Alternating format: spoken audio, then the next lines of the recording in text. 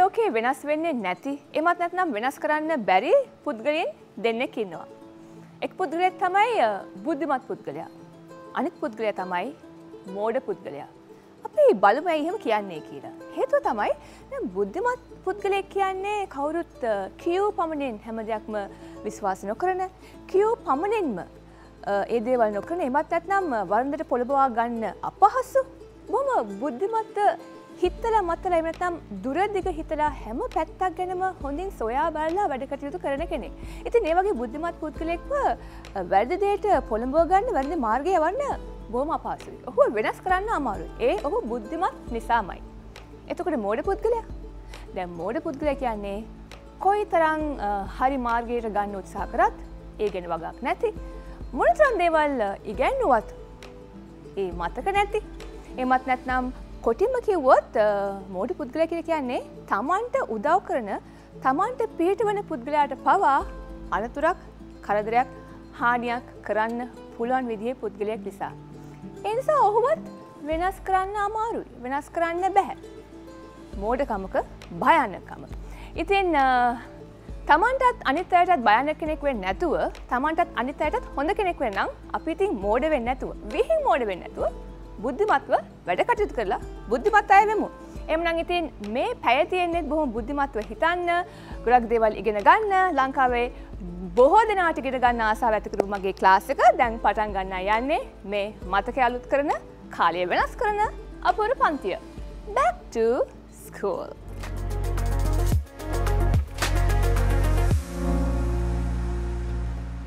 Back to school අද මගේ class එකට එන්රෝල් වෙන්න එන ළමයි දෙන්නගේ ඇඩ්මිෂන් ෆෝම්ස් බලනකොට මට හිතුණා මට එන්රෝල් වෙන්න අවස්ථාව දෙන්න ඕනේ කියලා. මොකද මේ අය ඇත්තටම ඉගෙනීමට දැන් උනන්දුවක් දක්වනවා කියන එක දැනගන්නත් මට ලොකු සතුටක්. මොකද මේ ළමයි දෙන්න ඉස්කෝලේ යන කාලේ නම් ඉගෙන ගත්තා කියලා නම් මට ආරංචියක් ලැබුණේ නම් නැහැ. හේතු විවිධාකාරයි. ඒ හේතු මොනවද කියලා දැනගන්නත් ඕනේ. හැබැයි කොහොමද ඉතින් මගේ ක්ලාස් එකට එන්රෝල් වෙන්න පුළුවන් වෙන්නේ තරු වලට විතරයිනේ. ඉතින් මේ රටම ආදරය කරන තරු දෙකක් තමයි අද එන්නේ. මේ දිනත් එක තමයි අද ඔයාලට ඉගෙන ගන්න වෙන්නේ. බලන්න මේ කවුද කියලා. ළමයි එන්න.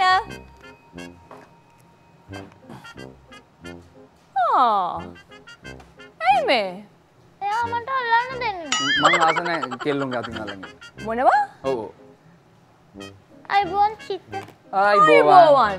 මේ ළමයි දෙන්න ආවෙම මේ විදියට. ඇයි ඒ? මෙයා මේ දෙන්නේ නැහැ අල්ලන්න මට. ඔයා කොහෙන්ද අල්ලන්නේ ගියේ? මම අතින්. දිනේෂ්ගේ.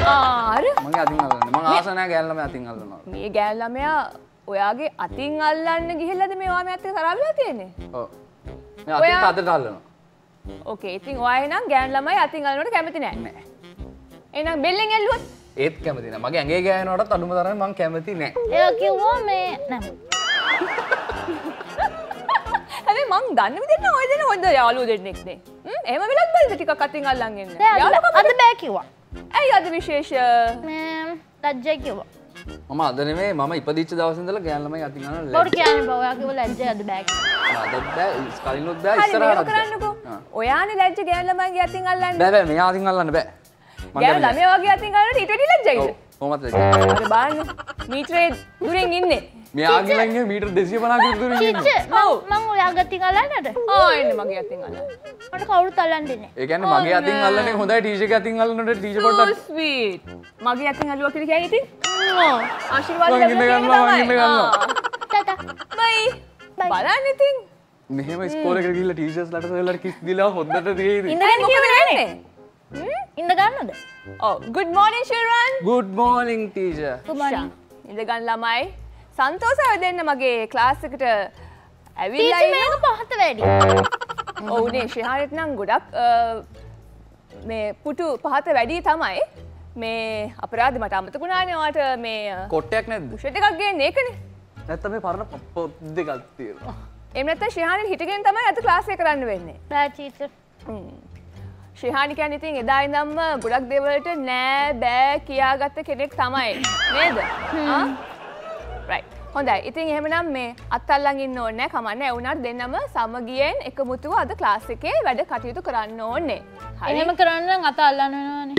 ෂෙහානි බලන්නෙම අපේ දිනේෂ් ළමයාගේ අත අල්ලන්නමනේ. හිතන්නවත් එපා. හිතන්නවත් එපා. අත දෙන්නේ නැහැ.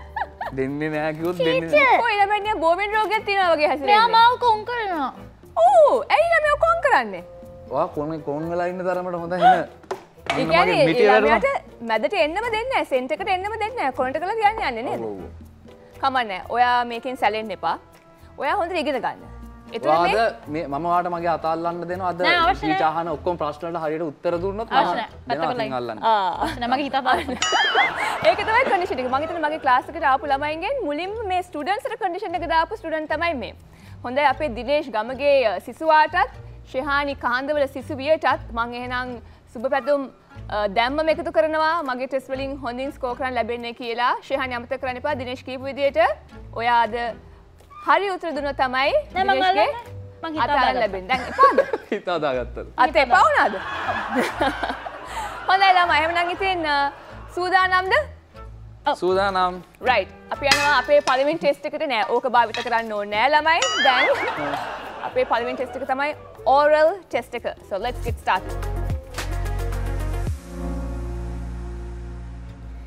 ළමයි එමනම් oral test එක පටන් ගන්න යන්නේ මම ප්‍රශ්න 5ක් අහනවා. හැබැයි ප්‍රශ්න 5ට ලේසි වෙන්න උත්තර 4කුත් දෙනවා. හැබැයි ඒ අතර එක උත්තරයක් තමයි හරි. ඉතින් ඒක හොයන්න තමයි ඔයාලට තියෙන්නේ. 30 seconds තමයි ලැබෙන්නේ. Okay? Right. Question number 1. හවානා මේ අතරින් කුමන රටේ අගනුවරද? ග්‍රීසිය, කියුබාව, ෆිජි, හංගේරි. Children, your time starts now. හවානා කියන්නේ මේ රටවල් වලින් කුමන රටේ අගනුවරද කියලා යන්නේ. මොන country එකේ capital city? හවානා කියනකොට මට උත්තරයක් එන්නේ නැහැ කියලා මම දැනගත්තා. ඒ වුණාට මම නිකන් මොකක් හරි එකක් හවානා කියනකොට මට තේරුණා මෙතනින් එහාට අයියෝ ෆීජිද? දන්නේ හොඳයි. ළමයි දෙන්න උත්තර දෙකක් දීලා තියෙනවා. අපේ ශෙහානි කියන්නේ ෆිජි කියලා. එතකොට දිනේෂ් කියන්නේ ග්‍රීස් කියලා. ග්‍රීස් කියලා තමයි කියන්නේ. ඒතර කාගේ උත්තරද හරි? දෙන්නගෙම නෙමෙයි වගේ තමයි. හරිද? හරියටම හරි දෙන්නගෙම උත්තරේ වැරදි. මම හිතුවේ මූණවල දෙක තේරෙනවනේ මට හවානා කියනකොටම තේරෙනවා. හරි උත්තරය කියුබාව නිසා. නෑ නෑ. හංගරි වල බුදාපෙස්ට්නේ. ඕකේ? එතකොට ග්‍රීස් වල කැපිටල් සිටි එක ඇතෙන්ස් and ෆිජි වල සුවා. right? ඕකේ. කමන්නේ. ඊළඟ ප්‍රශ්නයෙන් බලමු ස්කෝර් කරන්න පුළුවන් වෙයිද කියලා. question number 2. ලොව වැඩිම උසකින් පියාසර කළ හැකි පක්ෂියා වන්නේ උකුස්සා, රාජාලියා, වැහිලිහිනියා, ගිජුලිහිනියා. Children, your time starts now. ලොව වැඩිම උසකින් පියාසර කරන්න පුළුවන් මේ පක්ෂියාට. රාජාලියද ලොකු එක්කෙනා? ලොකු එක්කෙනා කියන්නේ මොනවයි ලොකු එක්කෙනාද? නෑ රාජාට වැඩිය විශාල පක්ෂයෙන් ඉන්නවා ඕන තරම්. අපිට තව කොච්චර ටයිම් එකක් තියෙනවද? තව few seconds තියෙනවා. try කරලා බලන්න. මං ඔයාගෙන් බලලා උත්තර ගැහුවා කියලා එහෙනම් හරි එකක් එන්නේ. අපි දන්නවනේ දෙන්නගෙම බුද්ධි මට්ටම් දෙක. ආඩින්න. හරි ගියොත්. ඒ කියන්නේ ශෙහානි කැමති නෑ දිනේෂ් හරියනට නේද? ඔව් හරියනේ. මට අල්ලන්න දුන්නේ ශෙහානිට අල්ලන්න දුන්නේ නැති නිසා දිනේෂ්ට වරදිනවට තමයි කැමති. නෑ ඔයාලා දාන පොයින්ට්ස් හම්බෙනවා. ඇත්තද? එතකොට ඔයා දැන් ඕකේ බෝල් මට හම්බෙන්නේ නෑ. හරි බලමු කාගේ දෙන්නගෙම හරි මට හිතෙනවා මේ ගිජුලිනියත් කියලා. උකුස්සා කියලා. හරි. හැබැයි උකුස්සා නෙවෙයි. ඕනේ. හරි උත්තරේ. ගිජුලිහිනියා තමයි හරි උත්තරේ. උකුස්සා නෙවෙයි. ඒ නිසා ලකුණු ලැබෙන්නේ අර කොපි කරන්න ගිහින් කියන්නේ නේද? ඒක තමයි කියන්නේ. මේ වගේ ළමයින්ගෙන් කොපි කරන්න එපා දිනේ. නියමයි. ළමයි 37000 feet උඩට පියාසර කරන්න පුළුවන්. දැන් normally එයා flight එකක් 31-35,000 වගේ height එකකට යන්නේ නේ. ඉතින් හිතා ගන්න පුළුවන්ද කොයිතරම් උඩින් පියාසර කරනවද කියලා මේ ගිජුලිහිනියා. Okay, question number 3.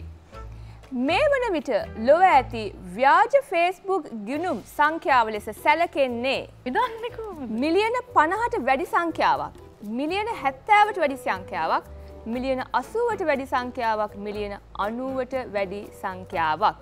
මේ සාමාන්‍ය දැනීම ප්‍රශ්න වලට උත්තර දෙන්න අසාමාන්‍ය දැනීමක් තියෙනවනේ. මේවා මං අහලවත් නෑ. Facebook channel සතියේ දෙපාරක් විතර. හරි. තමයි වැඩිපුරම ව්‍යාජ ගිණුම් තමයි ඉතින් තියෙන්නේ. ඔයත් මං ගත්තේ නෑ. වැඩිපුරම එක මන්ද. දෙකම වැරදිනේ. නෑ එක්කෙනෙක් හරි. ශෙහානිද හරි? ශෙහානි හරි මිලියන 90ට වැඩි සංඛ්‍යාවක් තමයි හරි උත්තරය. එයින්ද ශෙහානිට ලකුණු 10ක් ලැබෙනවා. Okay? නියමයි මට. Right. Question number 4. ශෙහානි දැන් ඉදිරියෙන් ඉන්නේ දිනේෂ්. දැන් අපහසුතාවට පත් වෙලා ඉන්නේ නිසා. තව කීයක් තියෙනවද? තව ප්‍රශ්න දෙකක් තියෙනවා. දෙක තියෙනවා. Right. ගංගාවන්ගේ දේශීය ලෙස විරුදාවලිය ලබා ඇත්තේ ශ්‍රී ලංකාව, බංග්ලාදේශය, මියන්මාරය, ඉන්දියාව. Children, your time starts now. ඒ කියන්නේ අපි අනවර්ත නාමයක් අපි කියන්නේ මේ දේ තමයි ප්‍රසිද්ධ. ගංගාවන් ගංගාවන්ගේ දේශය කියලා තමයි මේ රටට කෝල ෆ්‍රෙන්ඩ් අවස්ථාවක් ලබා ගන්න බැයිද? කෝල ෆ්‍රෙන්ඩ් ඉතින් මේ ළඟ ඉන්න ෆ්‍රෙන්ඩ් ඒකට කෝල් කරන සල්ලිත් තමයි. ගාන මීටින් එක. ඉන්දියාව. බෑ. හරියටම කැමති එක. ටක් ටික් ටුක් දෙන්නම කියන්නේ ඉන්දියාව කියලා කොපි කරලාද මේ? නෑ මම නම් කොපි කරේ නෑ. ඔයා දැක්කනේ කොහොම මං දානවා ඉන්දියාව. ඇයි ළමයි ඉන්දියාව කියලා කියන්නේ හේතුව මට කියන්නේ? මේ ලංකාවට ළඟම ඉන්න. ඒ කියන්නේ මොන ප්‍රශ්නයක් ආවත් ලංකාවට ළඟම තියෙන රටද තෝරන්නේ? ලංකාවට චුට්ටක් ලොකුයි නේ ඒක ගොඩක් ගංගා තියෙනවා. ලංකාවට වැඩිය ඉන්දියාව චුට්ටක් ලොකු නෑ. ගොඩක් ලොකුයි. ඒක තමයි ගොඩක් ගංගාවල් තියෙනවනේ එතකොට. ඒ නිසා මම කියන්නේ ශෙහානි හිතන්නේ මියන්මාරේද? නෑ. රට ශ්‍රී ලංකාවද? විශාල වුණු නෑ මට හිතෙනවා බංග්ලාදේශ කියලා. ගංගාවල් වැඩි කියලා හිතනවා නම් වැරදි. බංග්ලාදේශ තමයි හරි උත්තරය. මේ මම හරියට දැනගෙන වැරදිකට ගහන්නේ මට තේරෙන්නේ නැහැ. මොකද වෙන්නේ? මට හිතුණා බංග්ලාදේශ වෙන්නද කියලා. මමනේ කිව්වේ බංග්ලාදේශ. හිතුවද ඇයි? හිතේ විතරක් තියාගෙන හිටියේ ශෙහානි ළමයා. නෑ මට එබුවට පස්සේ තමයි මතක් නෑ මට හිතුවා. දැන් අන්තිම ප්‍රශ්නේ නම් දෙන්නම හොඳට ඉවසීමෙන් කල්පනා කරලා ආන්සර් එක ප්‍රෙස් කරන්න. Okay? Question number 5. උපතේදී සාමාන්‍ය මිනිස් ශරීරයක මුළු අස්ථි සංඛ්‍යාව වන්නේ 300ක් පමණ, 206ක් පමණ, 106ක් පමණ, 80ක් පමණ. Children, your time starts now. මගේ මේ වෙලාවට අස්තිකක්වත් නැහැ කියලා. ළමයි මම උදව්වක් කරන්නම් මේ විදිහට. දැන් සාමාන්‍යයෙන් මිනිසුන්ගේ අස්ථි සංඛ්‍යාව විදිහට 206 තමයි ගණන් ගන්නේ. එතකොට හිතන්න බලන්න උපතේදී සාමාන්‍යයෙන් මිනිස් ශරීරයක මුළු අස්ථි සංඛ්‍යාව කීයක්? එක්කෝ 106ක් වෙන්න ඕනේ එක්කෝ 80ක් වෙන්න ඕනේ. ওই දෙකේ එකක් නේ වෙන්න ඕනේ. උපදින අස්ථි අඩුයිද?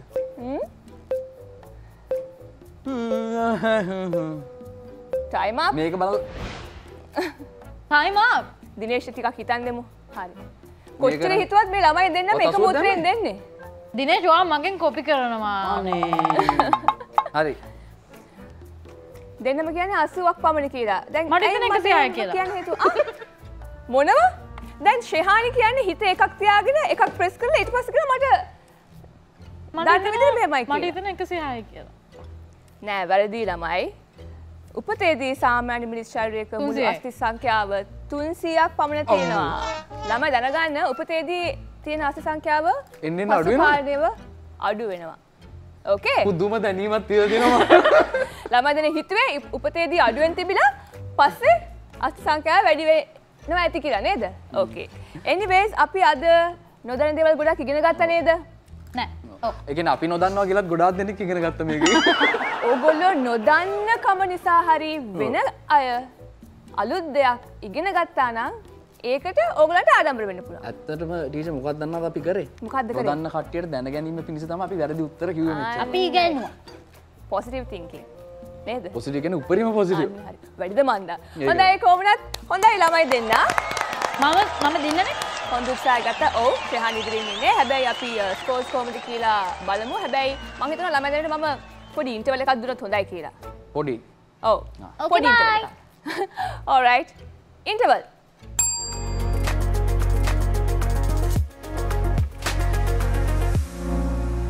Welcome back to school. නානා සහ වඩේ. කවුද බලමු නානා? No. ප්‍රසන්න. නානා. වඩේ. බලුවම පේනවා වඩේ කවුද කියලා. අයි මගේ මොකක්ද වඩයක් වගේ. පොඩි වඩයක් වගේ නේද? මෙයා නිකන් පොඩි වඩයක් උඹලා වගේ. පොඩි වඩයක් වගේ. ඒ කියන්නේ දිනේෂුත් අනුමත කරනවානේ ඒ නම හරි කියලා. හැබැයි ඒ නම කොහොමද ලැබුණේ?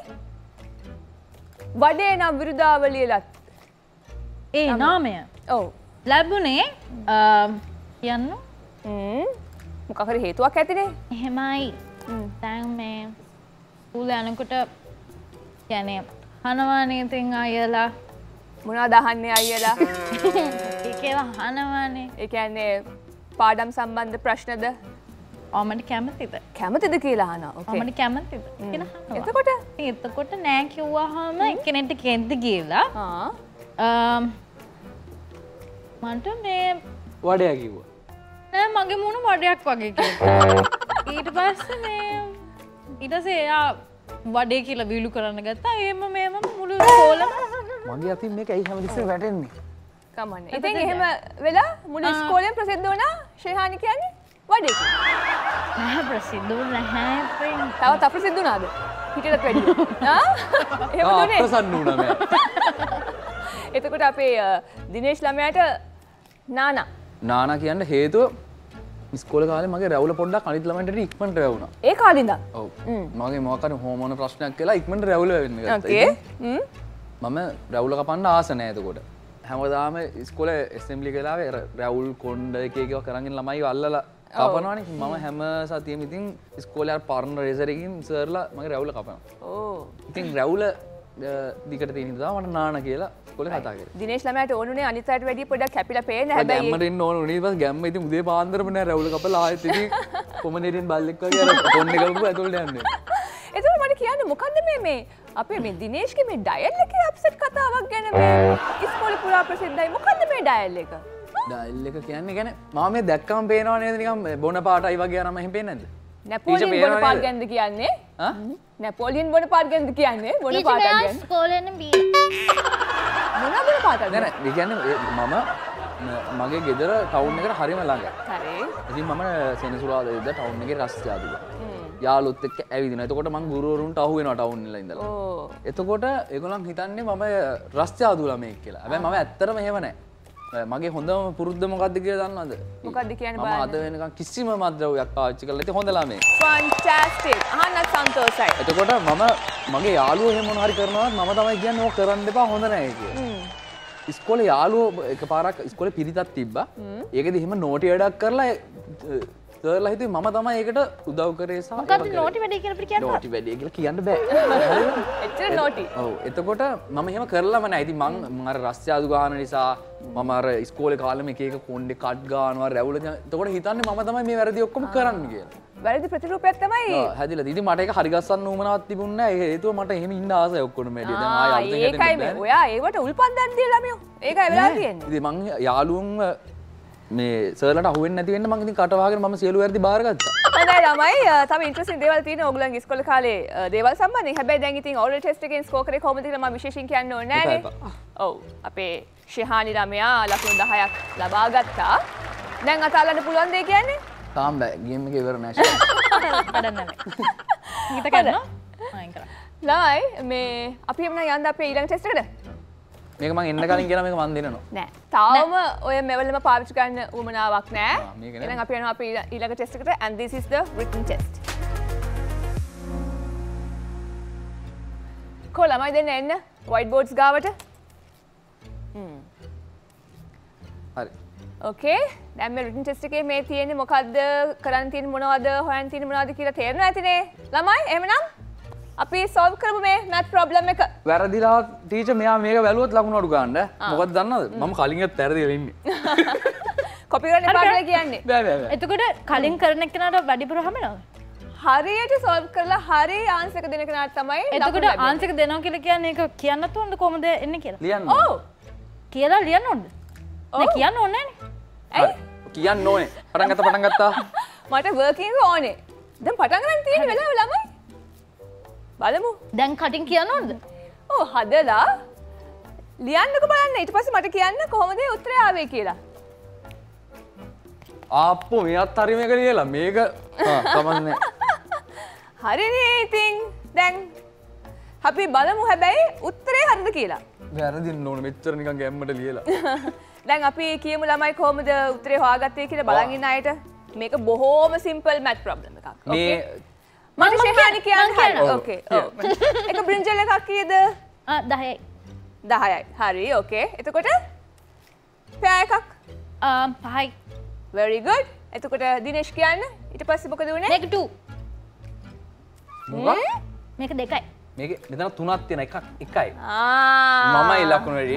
මිස් මට 11ක්. හරි කඩ පොඩ වැරදුනා. එතකොට මේවා දෙක මේක එකක් 5යි. මෙතන පහේවත් දෙකක් තියෙනවා 10යි. 10න් 3ක් අඩු වුණොත් තමයි 7 ඉන්නේ කියන්නේ මේකෙන් 3ක් වෙන එක එකයි වෙන්න ඕන. අන්න හරි. ඊට පස්සේ මේකේ ගාන 10යි. very good. මේකේ ගාන 5යි. මෙතන දෙකක් තියෙනවා 10යි 5යි 15යි 15යි 2යි 17යි. 17යි. ඒ වර්කින් හරි. එතකොට ශෙහානි මට කියන්න කොහොම එකතු කරගෙන ශෙහානිට මේ එකක් දෙකයි නම් නැහැ මම මේක 17 ආවේ කොහොමද? නෑ මම මේක මම ඇත්තටම ප්ලස් එකක් වගේ මම එහෙම ප්ලස් එකක් දැම්මම කොහොමද මෙතනට 7ක් ආවේ කියන්නේ මේක මගේ මොරෙන් බල්ලානේ ගැහුවේ. නෑ මම බැලුවේ නෑ මේ ඉක්වල් එක දැක්කේ මම මයිනස් එක දැක්කේ නෑ මම කෙලින්ම නිකන් මේ මෙතර මේ ලොකුවට කළු පාටෙන් තියෙන එකේ මේ කෑල්ල හරි ඉන්නකො එතන මේ අන්තිමට මේ ටෝටල් එක ගත්තේ කොහොමද කියන්නේ? මේ මගෙන් බල්ලා. ඉන්න මං කියන්න මේක 10යිනේ මේක 5යිනේ එතකොට මෙතන 20යි හරි හරි. ඔව්. එතකොට මේක 5යිනේ ඔව්. මේක 2යි කියලා දාගත්ත මම 7යි හරි පොඩ්ඩක් ඉන්න. ශෙහානි කියන්නේ අමුතුම ක්‍රමයකට අන්තිමට හරි උත්තරය ආවේ කොහොමද? හරි උත්තරය ආවේ මෙතනින්. එහෙමද? මම පොඩකින් හරිද ඊට පස්සේ මෙතන මේක තියෙනවනේ මේක 10යි මේක 5යි මේක 2යි 17යි දැන් මෙතන මේක දෙකක් වුණාම මෙතන මෙතනත් දෙකයි නම් ඔව් හරි එතන කුණේ කොහොමද? එතන දෙක තුන පොඩ මාරු මෙතන මේ තුන දෙකක් විදිහට පෙන්නලා හරි මයිනස් එක ප්ලස් විදිහට හරි පෙන්නලා මම ගත්තේ චෙරි එක දෙක තමයි හැබැයි පුදුම කියන්නේ උත්තරේ ඇවිල්ලා අන්තිමට හරි උත්තරය ඇවිල්ලා. දැන් අපි කොහොමද මම තමයි ජීනියස් ලකුණු දෙන්නේ? මොකද මම තමයි දක්ෂතම ළමයා පන්තියේ. හරි ළමයි ඔන්න ලකුණු දෙන්නේ මේමයි දෙන්නම හරි උත්තරේ ලබාගෙන තිබ්බ නිසා දෙන්නටම ලකුණු 20 බැගින් ලැබෙනවා. ඕකේ? හැබැයි කවුද හරියට මේ ගාන හැදුවේ? වැඩ නැහැ ටීචර් මම හැදුවේ ටීචර්. ඒක ඇත්ත. මම හිතන්නේ ඒ නිසා අපි දිනේෂ්ට ලකුණු 5ක් වැඩිපුර දෙනවා. අපි එමුනම් ඉන්ටර්වල් එකක් ගන්නයි යන්නේ. ඕකේ? ඕකේ ටීචර්. ඉන්ටර්වල් 2.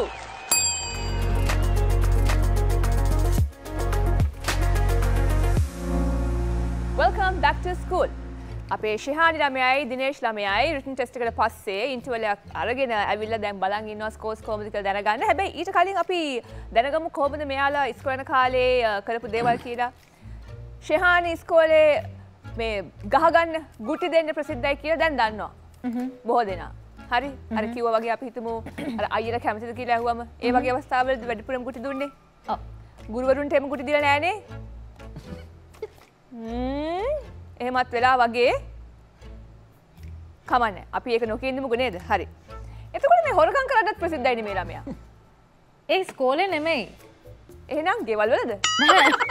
එහෙනම් නැහැ පොඩි කාලේ මොන්ටිසෝරි යනකොට ඔව් මට පොඩ මතකයි මම ප්‍රින්සිපල්ගේ ඔෆිස් එකේම ඉන්නවා මට මතකයි ඒ කියන්නේ මට සාමාන්‍යයෙන් පොඩ්ඩක් අර ලස්සන දේවල් එහෙම පෙන්වන්න බෑ පෙන්වන්න මම බෑ. දන්නේ නැහැ වෙලාව ඉස්කෝලේ මම හිටියේ නැත්නම් ලස්සන දේවල් කියේ මොන වගේ දේවල්ද? ඉස්කෝලේ එක තියෙන ලස්සන දේවල්. ලස්සන දේවල් කියන්නේ ඉරේසර්ස් rules water bottles ඕකේ. ඒ කියන්නේ erasers, rulers, water bottles මේ ළමයින්ගෙන් ඒවා පොඩක් නෑ ඒවා ලස්සනව තියෙනවනේ මම ඉතින් දන්නේ නෑ ඒක හොරකම් කරනද ඒක වැරද්දක්ද කියලා දන්නේ නෑ ලස්සන එක අරයාගෙන් අහන්න නැතුව දාගෙන එනවා ඉතින් ඔය වගේ අහුවෙලා තියෙනවද? ඔව් අහුවෙලා තියෙනවා කියන්නේ ඉතින් මම දන්නේ නෑ මම මෙහෙම ඉන්නකොට මෙහෙම දාගන්න අයියා අහක බැලුවාම දාගන්නවා ඉතින් ඒ වගේ කොමරි ඒ දන්නේ නැතුව ගන්නකොට ආක බලද්දි ගන්නවා කියලා පොඩ්ඩක් ඉන්න ඊපස්සේ වෙන කෙනෙක් දැකලා කොමරි මං ගෙදර යනකොට මං ඉස්සරට අර තියෙන අර නිකන් මෙහෙමනේ දාන්නේ කොණ්ඩේ මලක් වගේ දාන මලක් වගේ මම යනකොට මගේ මොන්ටිසෝරි එකේ හිටියේ මැඩම් කෙනෙක් මං ඇවිදගෙන යනකොට මැඩම් මගේ මට හොඳට මතකයි ඊට පස්සේ ඔෆිස් එකට යන් කියලා කිව්වා ගිහිල්ලා මට කිව්වා 25ක් කොයිද උඩට පල්ලයට ඉඳගන්න හිටගන්න කියලා. ඕකේ. ඊට පස්සේ ඊට නැවැත්තුවද හොරකම? නෑ දිගටම කරගෙන ගියා. මොනවා? ඒ පනිෂ්මන්ට් එක මදි මේ ළමයට කියන්නේ නේද? ඊට පස්සේ වැඩිපුර කරාද දන්නේ නැහැ. ඊට පස්සේ මතක නෑ ඉතින්. ඊට පස්සේ මතක නෑ මට එහෙම ලොකුවට. හොඳයි අමතක කරමු අපි මේ chapter එකම නේද? ඒ වගේ දේවල් හොරකම් කරා කියලා දැන් හැබැයි නෑ දැන් ඊට පස්සේ මිනිස්සු හිතයි මම තාම හොරකම් කරා. නෑ නෑ අපි එහෙම කිව්වේ නෑ. හැබැයි ඉතින් මේ අපේ දිනේෂ් ළමයා නම් හැබැයි මේ ගෑනු ළමයෙක් නිසා ස්ට්‍රීම් එක මාරු කරපු ළමෙක් කියලා තමයි මට ආරංචි වුණේ. ගෑනු ළමයා ස්කීම් එක හරි මාරු කරනවා. නෑ ඉතින් ඒ දවස්වල ඉතින් මට ඕන වුණා ඉතින් එයාත් එක්ක මේලවල කරන්න. මේ දිනේෂ්ගේ එදා හිටපු ගෑනු ළමයා ගැන අපි මේ කියන්නේ. ඉතින් මට හිතුණා ඉතින් මොනවද මේ මාරු කරේ? සබ්ජෙක්ට් එක වැඩක් නැහැ. ඉතින් මගේ සබ්ජෙක්ට් එක යානේ මං යනවා කියලා හිතාගත්තා. ඉතින් මම ඉගෙන ගන්නවද නැද්ද කියලා මම හොඳට ඉගෙන ගත්ත ළමෙක්. හා මට නිකන් 9 වසරෙන් මම 9 වසරට එනකන් ගෑනු ළමයි අරහම් මට. ඇලර්ජි. ඇලර්ජික් කියන්නේ ඉස්සර මම නිකන් කෙල්ලෙක්ගේ නමක් කියලා විහිළු කරත් මං ගහනවා. නේද? ඕකේ. 9න් පස්සේ අනේ මොකක් වුණාද කියලා මන් දන්නේ නැහැ. ඒකට ගෑනු ළමයට මං ඉස්සර එතකොට වැඩිපුර කතා කරන්න ආස ගෑනු ළමයි එක්ක මට නිකන් විනාඩි 10කට එයා කොල්ලොත් එක්ක කතා කරගෙන ඉන්න බෑ කම්මැලි. ඉතින් මම ගෙදරනුත් තාත්තලත් වයින් එක අහුවෙලා ඉස්කෝලෙන් එන්න කියනවනේ. ඔව්. ඇයි මොනවද කියන්නේ? මං ආවට කවන්නත්. ඔව් කියන්නකෝ. ඔව් එතකන් කියන්නකෝ දිනේෂ් කතාව. ඔව්. ඉතින් මේ මට ගෙදරින් කියලා තිබුණා ගෑනු ළමයිගේ ප්‍රශ්නේම දාගන්න එපා කියලා. ඔව් මේ කියලා කියන්නේ නෝ. ඔව්. අයියෝ මොනවාද? මෙයා. ඇයි මොකද? ඔව් ඉතින් වාගේ කතාව කියන්නකෝ. ප්‍රසිද්ධ මාධ්‍යයක් කියන්න බෑ ගොඩක් මේ ළමයා කියන දේවල්. ඔව් ඉතින් මේ මොනවාද? ඉදම කියලා තිබේ ගඩිය ගෑනු ළමයිත් එක්ක ප්‍රශ්න දාගන්න. ඒ කිව්වත් අර ඒ දවස්වලට කුතුහලෙනේ. එපා කියන එකම කරන්න හිතන. මං කියන්නද ඒක? එපානේ. ඉතින් කොහොමද මට කියන්න දිනේෂ් දැන් ඔයා දැන් ওই සබ්ජෙක්ට් එක මාරු කරා ගෑනු ළමයා නිසා. ඔයා සබ්ජෙක්ට් එක පාස්ද ෆේල්ද? මම ඇත්තටම ෆේල්. මට S එකයි තිබ්බේ. ගෑනු ළමයා? ගෑනු ළමයා කැම්පස් ගියා. දැන් හොඳ කොල්ලෙක් එහෙම බඳලා හොඳින් ඉන්නවා ඉතින්. හැබැයි ඉතින් හොඳයි. හොඳයි ඉතින් නේ මම ඉතින් කැපවීමෙන් ආදරය කරයි දවස් ටික. මම ලව් විතරක් කරලා එයා ඉගෙනගෙන ඉතින් එච්චරයි. නෑ මම කොහොමද ලව් කරන්න ගියාම ඒක පොඩ්ඩක් වැඩිපුර ඒකට වෙනේවට අපිට කියන්නේ අනේ පව් කියලා තමයි තියන්නේ. කමන්නේ අපි හැම දෙයකම මොන හරි දැක් ඉගෙන ගන්නවනේ. එල්ල බලන් ඉන්නවා නම් මාව දාලා තනියෙන් පාස් වෙච්ච එක ගැන දුක් වෙන්න ඕන මාව දාලා කියලා. කමන්නේ එකිනෙක හරි පාස් වුණා ළමයි නේද? හරි. හොඳයි අපි බලමු මේ written test එකේ scores කොහොමද කියලා. අපේ ශිහාන් ළමයා ලකුණු 30ක් ලබා ගත්තා. අපේ දිනේෂ් ළමයා ලකුණු 35ක් ලබා ගත්තා. ඒක අන්ෆෙයානේ. නෑ දැන් total score එක මෙහෙමයි. ශිහානිට ලකුණු 40යි. දිනේෂ්ට ලකුණු 35යි. oral test එකේ written test එකේ ලකුණු ඇඩ්ඩු. Okay? Good. right එතකොට දැන් මෙතන තියෙන්නේ ලකුණු 5ක ඩිෆරන්ස් එකක් විතරයි. ඔව්. right? okay දැන් එහෙනම් අපේ අන්තිම ටෙස්ට් එක තියෙනවානේ. අපි බලමු game changer වෙන්නේ කවුද කියලා. right? අපි යනවා එහෙනම් අපේ අන්තිම ටෙස්ට් එකට. this is the speed test. ළමයි දැන් ස්පීඩ් ටෙස්ට් එකට සූදානම් නේද? දැන් ආපු වෙලාවෙ නම් ඕකනේ අතේ තියාගෙන හිටියේ. right දැන් තමයි ඒකට අවස්ථාව ලැබිලා තියෙන්නේ. මං අහන ප්‍රශ්න වලට වේගයෙන් උත්තර දෙන ළමයාට තමයි ලකුණු ලැබෙන්නේ. නමුත් ඒ උත්තරය හරි වෙන්න ඕනේ. ඒතර බොරුවට ගහලා උත්තර දී ගන්න බැරි වුණා. බොරුවට දාලා උත්තර දී ගන්න බැරි වුණොත් වැරදි උත්තරයක් දුන්නොත් තියෙන ලකුණු වලින් කැපෙනවා. හා. ඒ නිසා උත්තරය දන්නව නම් බෙල් එක රින් කරන්න හරි ඕනේ. මම උත්තර දාන්න ගන්න එතකොට. මුලින්ම මේ රින් කරන කෙනාට තමයි අවස්ථාව ලැබෙන්නේ. okay so අවස්ථාව ගන්න මුලින්ම රින් කරන එක්කනට තමයි chance එකක් වෙන්නේ. අන්න හරි. හරි එයා කිව්වේ නැත්නම් ඊට පස්සේ මට chance එක හම්බ වෙනවා නේ. ඒක පුළුවන්. right. okay. මුෂ්ටිය යනු කුමක්ද? ඔව් කියන්න. මොකක්ද මුෂ්ටිය කියන්නේ? ගුරු මුෂ්ටිය කියන්නේ දැනුමට. ගුරු මුෂ්ටිය කියලා කියනවනේ. ඔව්. හරි. අපි හැමෝම දන්නවා ඒක. ඔව්. නමුත් මේ මුෂ්ටිය කියන්නේ මොකක්ද කියලා මම අහන්නේ. මුෂ්ටිය ඒ කියන්නේ කිසිම දෙයක් හංග ගන්න නැතුව මුෂ්ටිය කියන්නේ දැනුමද? නෑ. ගුරු මුෂ්ටිය කියන්නේම මම කියන්නද? නෑ මං කියන්නේ. ඔව්. ගුරු මුෂ්ටිය නැතුව උගන්වන්න. ඔව්.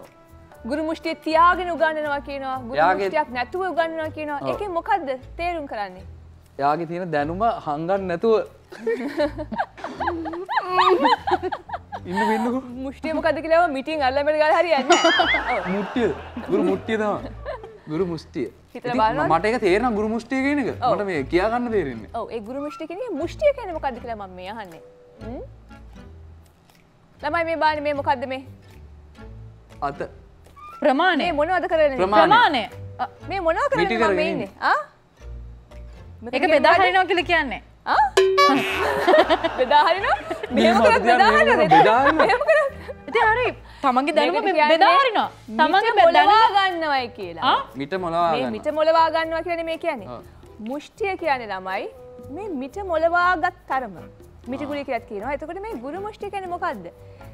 හැමදේම උගන්වලා අන්න හරි. මේ තරම් චූටි ප්‍රමාණයක් එක්ක උගන්වන්නේ නැතුව ඉන්නවා. ගුරු මුෂ්ටිය තියාගෙන උගන්වනවා කියන්නේ. ගුරු මුෂ්ටියක් නැතුව උගන්වනවා කියලා කියන්නේ කිසිම දෙයක් හංගන්න නැතුව. ඉතින් මම ඒක ළඟ එකක් කිව්වේ නැද්ද? ටීචර් කිව්වනේ ටීචර් කියන්නේ හරි උත්තරේ ඕනේ නේ නෑ මම කිව්වා ඉගෙන ගත්ත ප්‍රමාණය නමුත් මුෂ්ටිය කියන්නේ ළමයි මිට මොලවාගත් අත කියන එක. හරි? දැන් ඉතින් අපි ඒක අද දැනගත්තානේ. නේද? right. එhmenan අපි යනවා ඊළඟ ප්‍රශ්නයට. ගන්න මේ රොටිය දෙටියට. මිනිස් සිරුරේ සීනි පාලනය කරන්නේ කුමක් විසින්ද? මිනිස් ශරීරයේ සීනි sugar පාලනය කරන්නේ කුමක් විසින්ද? sugar එක්කම යන වචනයක්. කටින් කටින් පාලනය කරන්න පුළුවන්ද ඉතින් අපි නොගත්තොත් හරි නෑ නෑ මේ එහෙම දෙයක් නෙමෙයි. sugar පාලනය කරන්නේ මොකද්ද මිනිස් ශරීරයේ? මට බයයිනේ නේ මේක කිව්වේ නැත්තම් මේ අයිඩින් ලුණුව මොනවා? මිනිස් සිරුරේ සීනි පාලනය කරන්නේ අයිඩින්? නෑ නෑ කටාක තියෙනවානේ අනේ කටාක තියෙනවා නම් කොහොමද දාන්න බලන්න. නිකන් ඉල්ලන් ගන්නවද ළමයි මම උදව්වක් කරනම් දැන් සීනි වැඩි කියලා දැන් ඉතින් තියෙනවා නේද කතා දිය වැඩියා රෝගේ. මොනවද ඒගොල්ලෝ පාවිච්චි කරනවා නේද යම් දෙයක්? මොනවද කියන්නේ? ඕක කියන්න බා. මොකද මම ටීචර් දිය වැඩියා රෝගේට අවශ්‍ය දෙයක් තියෙනවා. මේක පාලනය කරගන්න. මොනවද භාවිත කරන්නේ? මේවා. මොනවද? තිත්ත බින්නේ මේ තිත්ත කොළ. අඳුන කොළ. මොනවද කියන්නේ? මීට වැඩිය අවස්ථාව දෙන්න බෑ මං හිතන්නේ. මේකනේ දැක්කම කවදක වෙයි. මට ප්‍රශ්න කියන්නේ මේ මෙයා කියන ඒවාට ප්‍රශ්නෙත් තමයි දුන්නා. මිනිස් සිරුරේ සීනි පාලනය කරනු ලබන්නේ කුමක් විසින්ද? ඇගේ මොකක් හරි එකක් ගෙන්න කියනවා. ඔව් ඔව්. ළමයි දැන් වෙලාව ඉවරයි. දැන් මම කිව්වම මතක දැන් මගේ අඩු වෙනවද? බලමුකෝ කොහොමද කියලා. ළමයි ඉන්සියුලින් මගින් තමයි සීනි පාලනය කරන්නේ. අඟුණ ගොල්ලු බඩ ගොල්ලු මොනවද කිව්වේ? ළමයි මම වෙනවා ඊළඟ ප්‍රශ්නයට. ඕකේ. කොට්ටෝරුව අහලා තියෙනව නේද? කොට්ටෝරුවෙකුට තත්පරයකට කී වතාවක් තම හිසින් පහර දිය හැකිද? දැන් කොට්ටෝරුව අපිට ඔප්ෂන්ස් දෙන්න බෑද? ඔළුව පරණ නැති වෙනකන් අපි මේක දන්නවනේ බොහොම වේගෙන් ඒක කරන්න පුළුවන් කියලා. හරි අපිට ඔප්ෂන්ස් දෙන්න මොනවද පුළුවන්ද? ඔප්ෂන්ස්? එහෙම ඔප්ෂන්ස් දෙන්නේ නැහැ මේ ස්පීඩ් ටෙස්ට් එකනේ. නිකන් හිතලා බලලා කියන්න කොට්ටෝරුවකට තත්පරයට කී වතාවක් තම හිසින් පහර දෙන්න පුළුවන්ද කියලා. කොට්ටෝර කලන්තේ දානකම් කොටන්න පුළුවන් බිස්. කී වතාවක්ද තත්පරයකට? හිතලා කියන්න බලන්න. තත්පරයකට දෙපාරක් විතර ගමන් කලන්තේ. පොඩකින් මං ගහලා ඉවරයි. වගානේ මට වැඩක් නැහැ මම උත්තර දන්නේ දෙනවද නැද්ද කොහොමද? පොඩකින්කෝ මේ මොකද්ද මේ ගාලා බලන්න අපි කොට්ටෝරුව තත්පරයට කී වතාවක් හිසින් පහර දෙනවද කියලා ඔයා මෙහෙම කරා කියලා කොහොමද නැහැ. ගාන අපිට මෙහෙම පොඩි ලේසි ගන්න ළඟ පාත අංක දෙකක්වත් කියන්නේ. ඔව් අංක 4ක් කියන්න හරි අංක දැන් 3ක් කියන්න ළමයි දැන් සාමාන්‍යයෙන් මිනිස්සෙකුට තත්පරයකට ඔළුව ගහ ගන්න පුළුවන් තරමක් එකපාරක් ගහගත්ත ගමන් shut down වෙයි. try කරලා බලන්නකෝ. පස් පාරක් වගේ එහෙමද? නමුත් කොට්ටෝරුවකට පුළුවන් තත්පරයකට 20 වතාවක් පමණ මං හිතුවා ඒක 25 නෑ ළමයි 20ක් 20 වතාවක් පමණ හිසින් පාර දෙන්න පුළුවන් තත්පරයකට නේ? තත්පරයකට. ඔව් තත්පරයක් කියන්නේ ඉතින් අපි ටීචර් අපේ ගෙවල් වත්තගෙන කොට්ටෝරේට එක වතාවකට ඔළුව ගහ ගන්න දෙන්නේ නැහැ මම නවත්තන ඒකින්ද තමයි උත්තරේ දන්නේ නැත්තේ. හොඳයි ළමයි අපි යනවා එහෙනම් අපේ ඊළඟ ප්‍රශ්නයට. මූලික වර්ණ 3 නම් කරන්න. ලොව මූලික වර්ණ 3 නම් කරන්න මොනවද? prime colors. ඔව්. රතු. හරි. කහ හරි. නිල් ඔව්. නිල්. නිල් very good. රතු කහ සහ නිල් තමයි ලොව මූලික වර්ණ prime colors කියන්නේ. දැන් ඉතින් දැන් first chance එක ගත්තේ chance එක ගත්තේ මම. දිනේෂ් නේ. හරි. ඔන්න එහෙමනම් එකම කිව්වා නෑ අන්තිම ප්‍රශ්නය. හරිද? පංචේන්ද්‍රිය නම් කරන්න. පංචේන්ද්‍රිය. ඔව්. හිස. නෑ. පංචේන්ද්‍රිය. ඉන්ද්‍රියෙන්. ඉන්ද්‍රීන් හරි ඉන්න. ඇස කන නාසය කියන්නු. ඇස කන නාසය තම නෑ. ඇස කන නාසය පපුගොඩු. ඇස කන නාසය ළමයි මෙහෙමයි. පංච ඉන්ද්‍රියන් කියන්නේ දේවල් දැනෙන දේවල්. ඔව්. එතකොට කට. අපි බලන්නේ ඇස කන නාසය ස්පර්ශය ඉතින් සමනේ නැද්ද? නාසය කට. ගන්සු රස බලන්නේ දිව දිව ඇස අනිත් කන ඉන්ද්‍රිය නාසය. මොකද්ද? හා අනිත් ඉන්ද්‍රිය මොකද්ද? කන නාසය දිව රස සුවඳ සුවඳ නාසය කියලා කිව්වනේ ස්පර්ශය සම තියෙන්නේ කොහෙද? තම තියෙන්නේ ඇඟේ මොකක්ද ඇඟට කියන්නේ? පිරුර ශරීරය. හරිනේ ඇස කන නාසය දිව සහ ශරීරය තමයි පංචේන්ද්‍රිය. හරිනේ හරි හොඳයි ළමයි. එහෙනම් ඒකට මතක නෑනේ. ලකුණු ලැබෙනවා. දැන් මතක් වුණානේ අනේ නේද? යන්න අමුණුකොල යන්න ළමයි ස්පීඩ් ටෙස්ට් එක ඉවර වුණා. පුදුම ස්පීඩ් එකකින් ඉවරුනේ. හොඳයි නේද? ආ? මේ ස්පීඩ් එකකින් මගේ ජීවිතය ඉවරලා කියලා මං හිතන්නේ මේ ස්පීඩ් ටෙස්ට් එක තරම් ස්පීඩ් එකෙන් කොට්ටෝරුවටවත් තත්පරයකට දැන් කනේ කිසිම ඩීජේ ගහන්න පුළුවන් ස්පීඩ් එකෙන් වෙන්නේ. ගහපු ගමන් කලන්ත දෙන කොට්ටෝල් වල ළමයි අපි එමුනම් ගමුද අපේ අන්තිම ඉන්ටර්වල් එක? ඉන්ටර්වල් එකක් ඕනේද? ඔව්. රයිට්. ඕකේ. අපි ගන්නවා අපි එමුනම් අන්තිම ඉන්ටර්වල් එක මේ.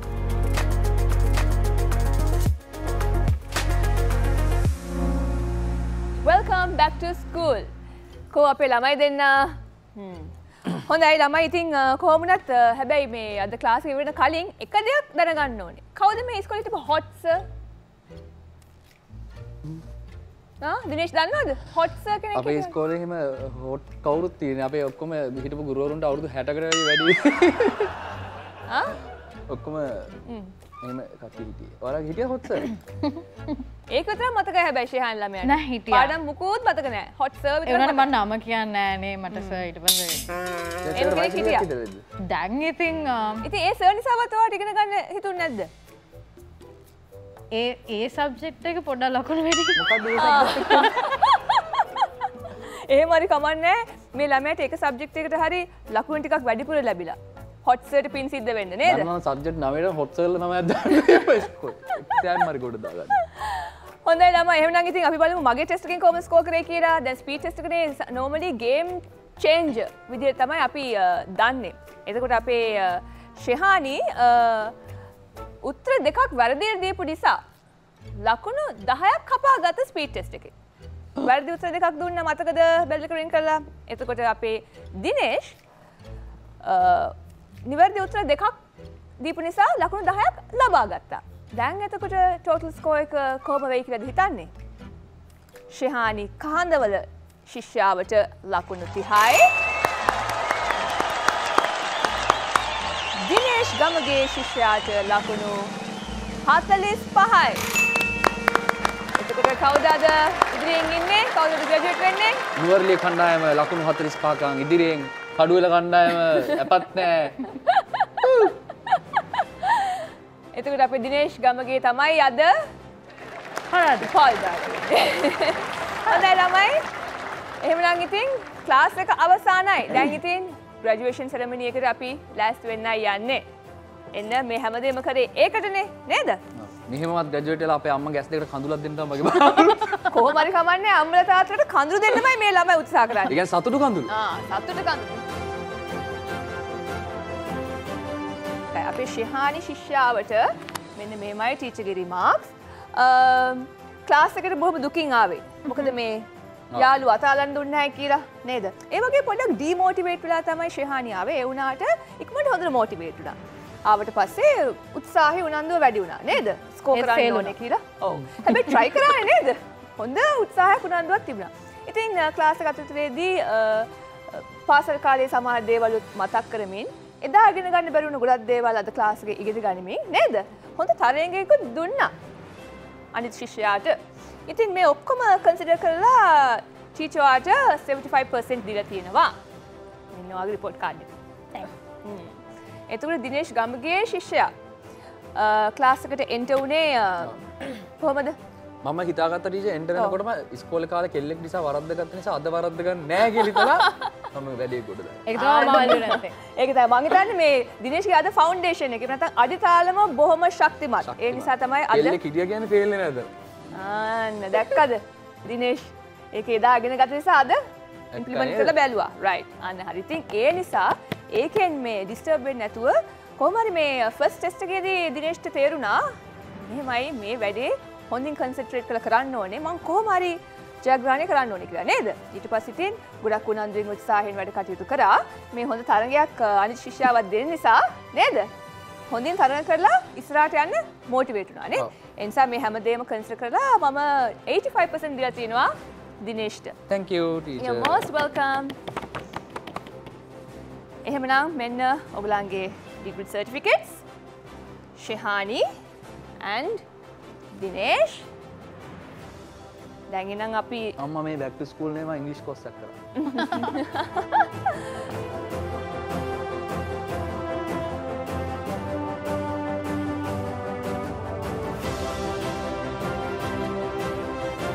මම ඔපරේෂන් එකක් ගන්න ගෙනියන්න. අන්න අතින් අලන් දුන්නේ නැහැනේ දැන් එනං දැනගන්න. වේවලින් පහරක්ද? හොඳයි ළමයි ඉතින් මට කියන්න බෑ අද back to school මගේ මේ ස්කූල් එකට ඇවිල්ලා එක්ස්පීරියන්ස් එක කොහොමද කියලා දැනගන්න ඕනේ. ශෙහානි කොහොමද? අතරම ගොඩක් සතුටුයි ආයි ස්කෝලේ ඔක්කොම අර මතකයන් ආයි අවදි වුණා. අවදි වුණා. ඔව්. ටීචර්ස්ලා මතක් වුණා. එතකොට ගුඩි ගාව මතක් වුණා. Okay. ගාව මතක් වුණා. කරන තරමක් කරේ වැරදි වැඩ තමයි කියලා මතක් වුණා. ඔව්. ඔව්. ඉතින් ඇත්තටම ආයි පස්සට යන්න තිබ්බනම් ඒ වැරදි ඔක්කොම හදාගෙන හොඳ ළමෙක් වෙයි කියලා මම හිතුවා. alright very good. එතකොට දිනේෂ් මම ඇත්තටම මේ තොප්පිය දානවා කියලා දන්නවනම් මම ෆේල් වෙනවා. ඒ ඇයි? නෑ නෑ මම ඇත්තටම සතුටුයි. මෙහෙම මම ග්‍රැජුවේට් වෙච්ච එක ගැන. ඔව් මොකද කොහොමද ඔයාගේ එක්ස්පීරියන්ස් එක? ඇත්තටම හොඳ කියන්නේ දන්නේ නැති ගොඩක් දේවල් දැනගත්තා. ඉතින් ඊළඟට අනිත් බැක් ස්කූල් එකට ඇවිල්ලා හොඳට තරම් කරලා තවත් මේ තොප්පියක් පොඩ්ඩක් දාගන්න. ඉන්න පොඩ ප්‍රශ්න තියෙනවා හරිද? දැන් ඒ වෙලාවේ දැනගත්තනේ දැන් ආයි මතක නැහැ. ඇත්ත? කමන්න ගෙදර මට ගිහලා මම හිතන්නේ මෙමරි මතක් කරගන්න. මෙමරි ලොස්ද? හොඳයි ළමයි එහෙමනම් ඉතින් අද ක්ලාස් එක අවසానයි. එහෙමනම් හැමෝටම කියන්න කැමතියි ලබන ඉරිදා උදේ 10ට අපි මතකයේ අලුත් කරන කාලය වෙනස් කරන අපූර්ව පන්තියෙන් හමු වෙමු. එහෙමනම් මෙන්න මගේ official announcement එක. Congratulations Dinesh Gamage. Thank you teacher. You are graduated.